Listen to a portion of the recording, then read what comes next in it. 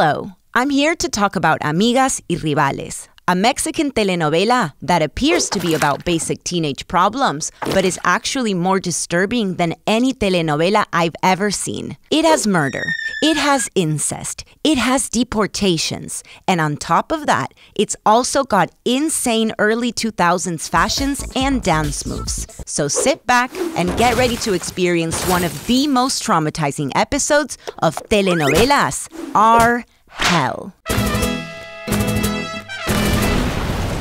Amigas y Rivales tells the story of 4 young women. There's Nayeli, who's poor and lives in a flooded hut with her mom, who looks like she's always smelling a fart and desperately needs to get her roots dyed. Nayeli dreams of moving to Hollywood and becoming a famous star, and she's preparing for it by singing in her living room and playing a guitar that sounds like total crap.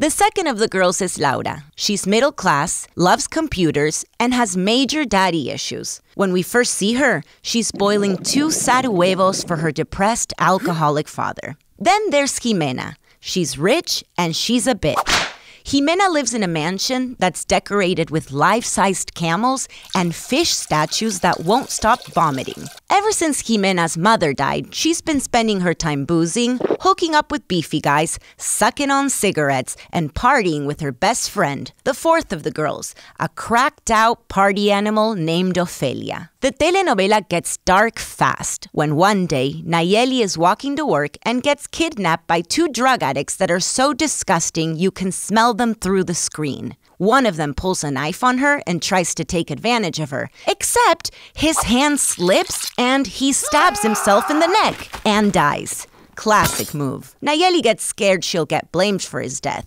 so she decides to leave Mexico and cross the US border in the back of a produce truck, carrying nothing but her out-of-tune guitar. As for Ofelia, well, the telenovela gods come down on her hard when she gets diagnosed with HIV in the first damn episode. Think this is dark? Well, it gets even darker.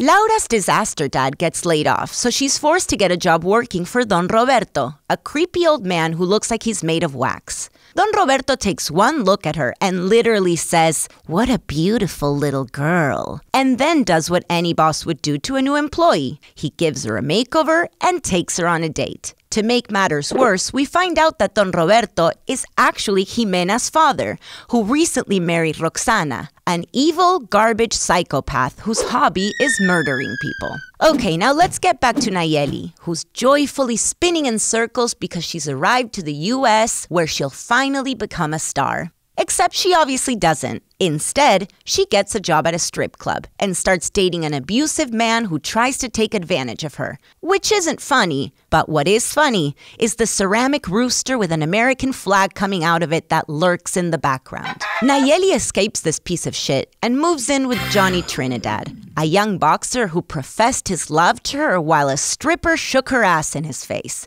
Johnny's a nice guy who always looks like he's constipated and does this really annoying thing where he says things in English and then repeats them in Spanish. I'm not leaving. Yo no me voy. Nayeli is happy and in love, which obviously means something bad is coming her way. And sure enough, she gets deported back to Mexico, where she gets a job working as a maid for Jimena and her family. Now all 4 girls are living in Jimena's house, who, by the way, gets deep into drugs to cope with the fact that one of her best friends has HIV. The other is dating her dad, and her stepmom is dating her brother.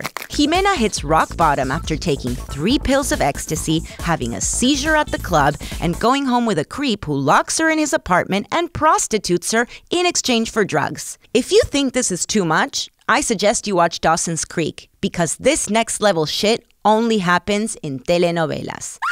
Ofelia devises a plan to rescue Jimena with the help of her new boyfriend, El Feo, a dweeb who's covered in acne and dances like crap.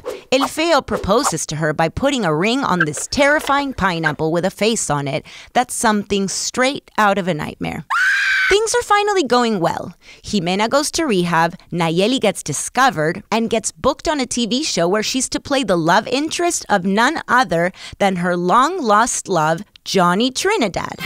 And everyone lives happily ever after. Of course they don't. Things between Nayeli and Johnny Trinidad, who is now a famous boxer/actor, don't work out because he's addicted to cocaine and champagne. But get this, Laura dumps Don Roberto because she falls in love with Robertito. When Don Roberto finds out, he gets so jealous it gives him a stroke. Roxana has now lost both father and son to Laura, and she's ready for vengeance. So, during the girls' graduation party, she dresses up as a cloaked goblin and has a bunch of waiters unleash 1,000 bullets onto the girls and their families. A ton of people get shot, and for some reason, Roxana tries to choke the sweet old lady who has done nothing to anyone. Luckily, Roxana pours acid on her own face by mistake, which ruins her plan. She gets locked in an insane asylum with a face so deformed it looks like someone took a shit on it. The telenovela ends with all the friends staying up all night and greeting a new day by standing inside a flower made out of balloons. The end.